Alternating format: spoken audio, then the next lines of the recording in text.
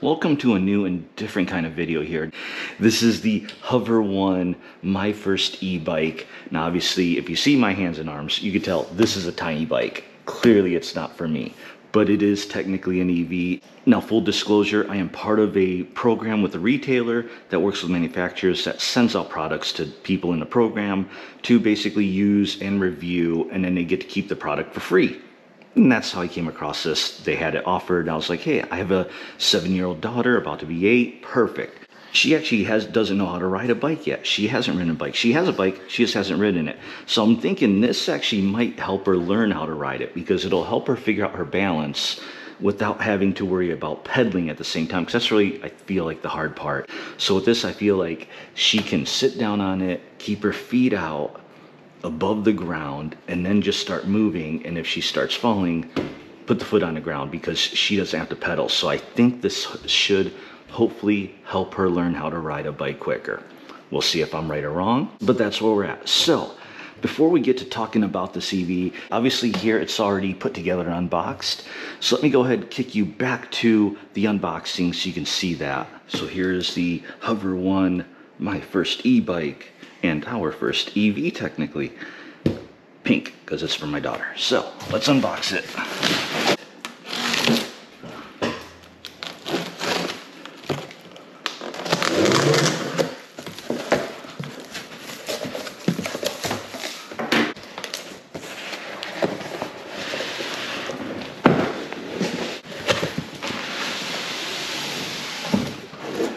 Okay, here it is actually in the regular packaging. So this is probably the box that you will see. So let's see, ages 5+. I was wondering that. Max weight 132 pounds, has 14-inch tires, max speed 9.3 miles an hour. Can go 7.5 miles per charge according to this thing. Rechargeable battery, speed mode, battery indicator, adjustable seat, all regular stuff. And on the back, what else does it say? Oh, just what's in here: wall charger, manual, multi-tool. The bike weighs 21.6 pounds, it says. We already went over some of those stats, lithium battery, blah, blah, blah. Let's open it up.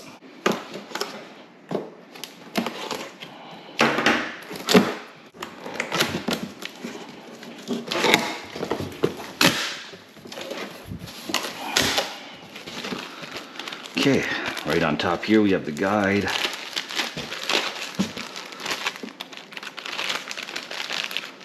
Certificate. This tells you where the serial number is. It is on the bottom of the bike. Operation manual. Of course, wear a helmet, blah, blah, blah. Okay, all that good stuff. And quick start guide. So it doesn't look like there's going to be too much assembly. Looks like most of the bike is together. One wheel, one handlebar assembly, seat. That's it. Okay.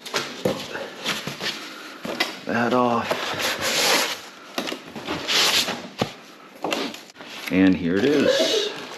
It's a box that I'm guessing is a charger. Yep. There is the wall charger. Oh, and here is some kind of cover and the multi-tool.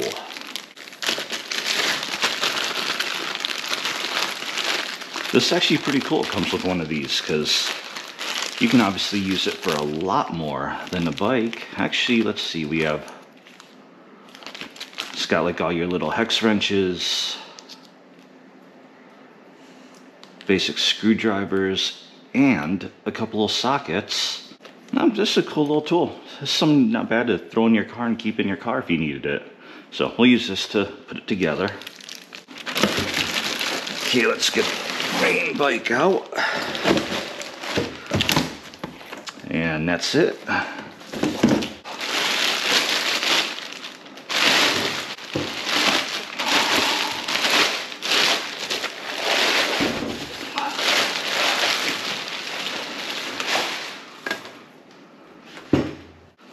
So we got a couple zip ties on some of these little pieces here, so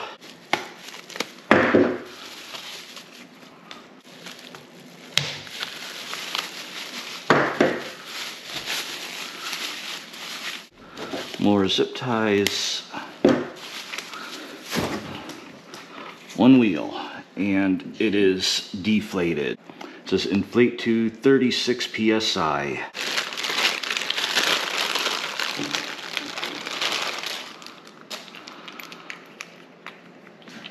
Then I'm not sure what this is. Probably, yeah, probably handlebar cover there.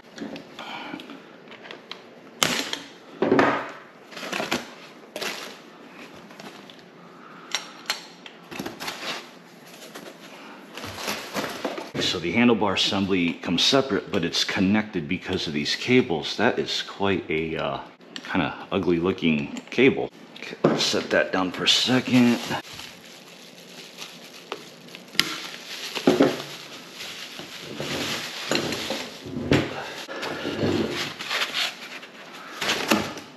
Okay, so real basic assembly. We're just gonna put the handlebar, stick it in here, adjust the height, tighten it. Same thing with seat, adjust the height. And this one is one of those quick levers, so we can actually just do that. So, this thing comes pretty dang loose, so you wanna definitely tighten it a whole lot more. There we go. That's better. Okay, now the handlebars. Man, there's not a whole lot of slack to get this handlebar in straight.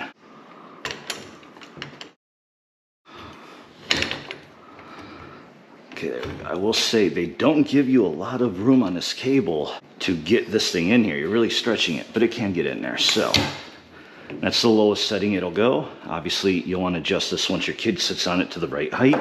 But for now, we're just gonna put it about right there. And we'll try to keep it straight. And that works pretty much like any handlebar does on a bike. Okay, one thing it doesn't show you is you need to pry this off of here to get access to these bolts, because this holds this, screws it in here. And you just sit that on there.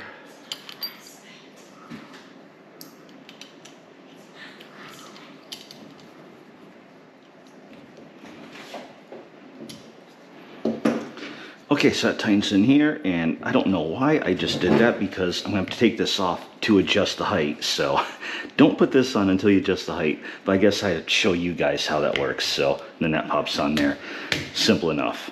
Okay, next step, last step is just the wheel, and there's not really a direction or anything. It doesn't matter how you put that on here.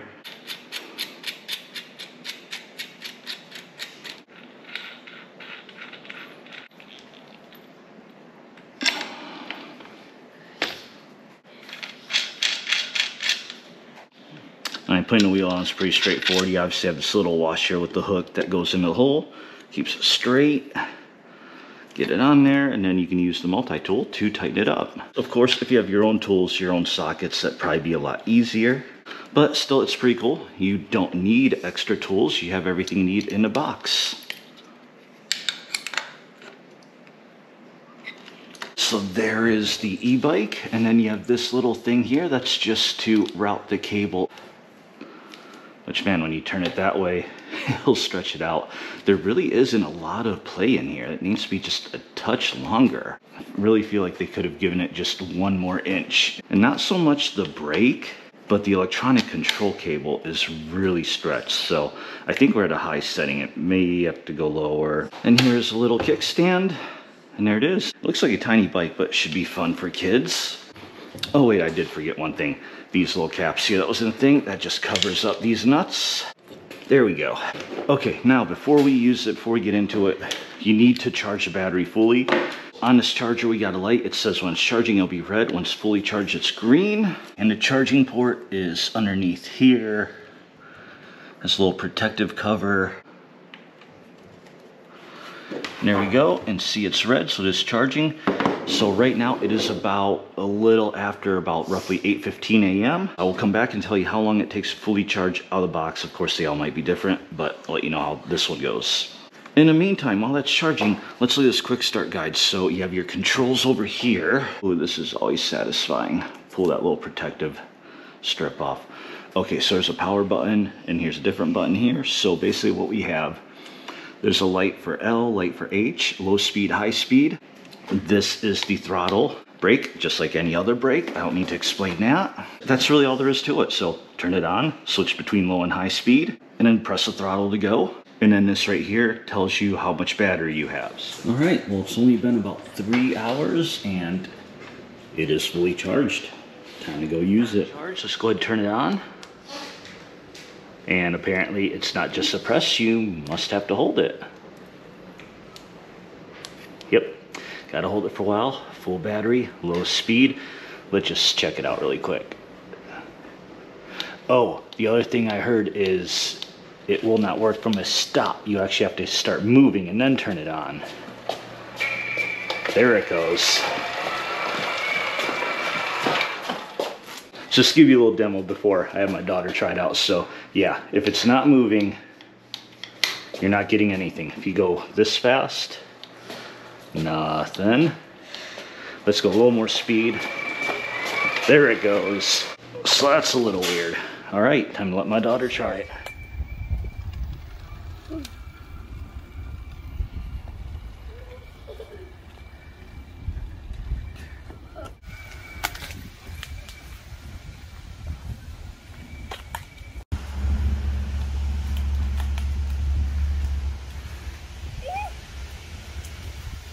Okay, so let's see, does it work on grass? We're gonna try on this grass because she's not stuck on the sidewalk, it's not the street, it's safer. Gotta start walking harder. Here, I'll help. It's not working. Oh, there it goes. Yep, okay, so now she's going under electric power on the grass, look at that.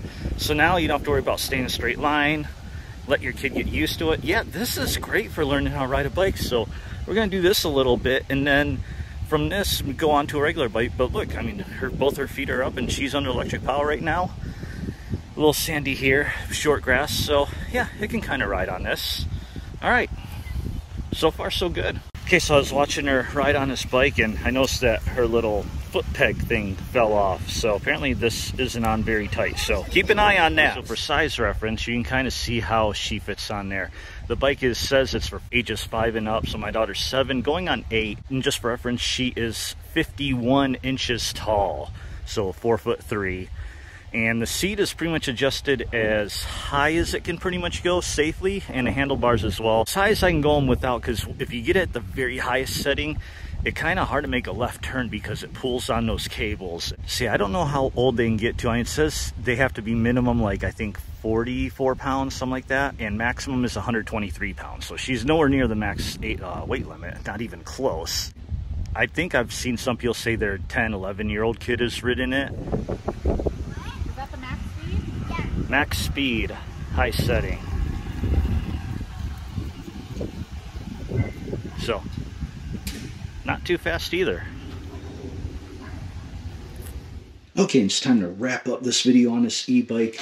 So overall, my review, honestly, really good. I mean, it does what it says it's supposed to do, and I was right. This 100% helps with learning how to ride a bike. Because then once she got her balance, her steering, all the aspects of riding a bike down through on a regular bike, and then all she had to learn was how to pedal. So yeah, so if you have a kid, this isn't just my first e-bike, this could be my first bike. So if you have trouble trying to teach your kid how to ride a bike or not sure how, I would definitely invest in one of these because it makes it so much easier. But then you're not done with it. Once they learn how to ride a regular bike, it's not like you can't use this anymore. We do a lot of camping trips. We have an RV if you've seen my other videos. And a lot of times we're at the campground, and this is perfect for being at the campground if, you know, they're not in the mood for riding a bike or pedaling or, you know, telling you how their legs are tired.